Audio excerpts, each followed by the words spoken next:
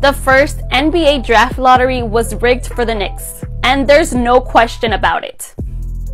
Well, according to some conspiracy theorists. And it was all because of a frozen envelope. Wait, let's back up a minute here. In 1985, the NBA had its first ever draft lottery. It was meant to be fair for everyone. Then the Knicks won it and everyone lost it.